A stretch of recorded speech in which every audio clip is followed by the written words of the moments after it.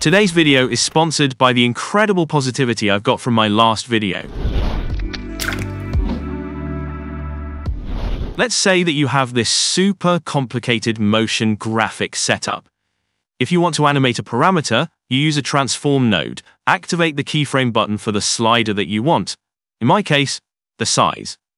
You go through the timeline and adjust the size slider to set your animation keyframes, and you end up with something like this. Sometimes I don't want my animation to gradually go from point A to point B. Instead, maybe I want it to hold the first position until the next keyframe and then change. More like a stop-motion animation. What I was doing until now was adding another keyframe before, and setting it to the value of the previous keyframe so it holds the position.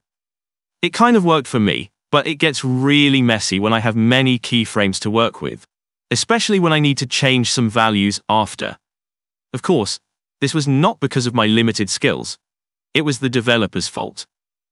But I found out that if you open the spline editor, check the node with the keyframes, hit this Zoom to Fit button so you can see all of your keyframes, select all of them with this button, and here is this super complicated step.